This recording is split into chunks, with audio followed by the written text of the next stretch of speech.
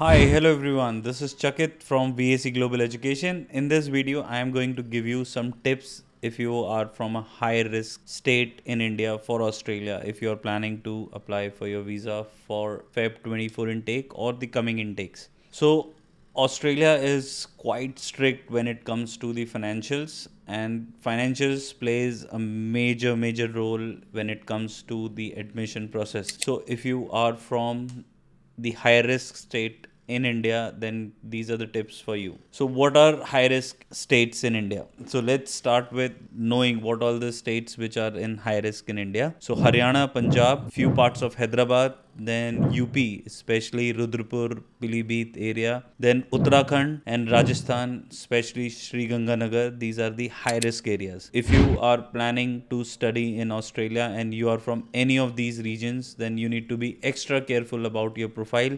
Otherwise, getting the visa for Australia will be very difficult for you. Any student who is not from these areas, they are good to go. So if you are from Delhi, Mumbai, Maharashtra, Kerala, Tamil Nadu, Madhya Pradesh, or any part of the country, be it West Bengal, you are good to go. You don't have to worry about your visa chances, because then you will not be in the high risk state. Now, the another important thing what you need to be careful of is the financials. Financials will play a very important and major role when it comes to the visa approval.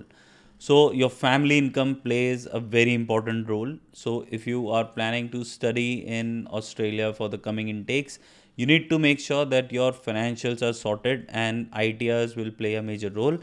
The amount on your ITR combined for your parents and for your siblings has to be above 12 lakhs. So 10 to 12 lakhs is the minimum ITR what you need to have. No matter if you have like 50 lakhs in your saving account, but if it is not supported by 10 to 12 lakhs of ITR, then the university will not give you the GT clearance and you will not be able to proceed further, and your application will stop.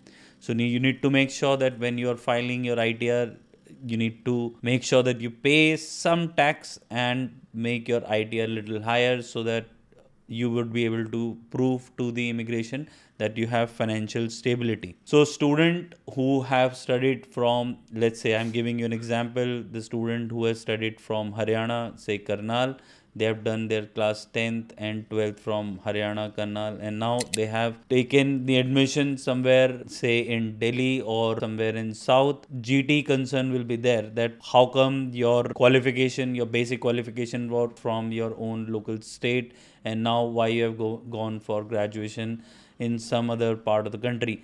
This is because the immigration thinks that your degree might not be the original one. It might be a fake degree which you have got it from somewhere, arranged the documents. So you need to make sure that you have all the valid reasons for everything and anything what you are doing, in order to make sure that university understands that this is a genuine case and you are a genuine student. Your address should match and everything should be aligned.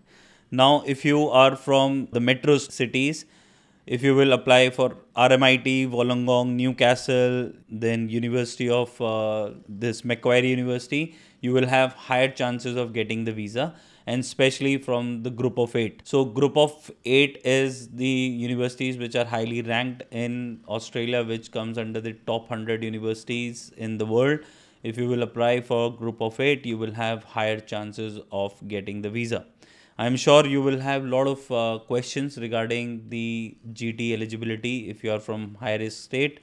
Then what you can do is you can get in touch with us. There is a number given in the description, also a link through which you guys can connect with us, and we can help you sort out your funding. We can guide you different ways how you will be able to get your Australia student visa.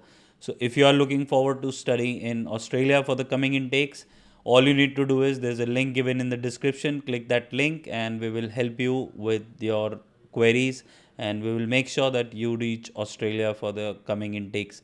If you have any questions, write it in the comment section or just click that link and get in touch with us, and we'll be more than happy to help you.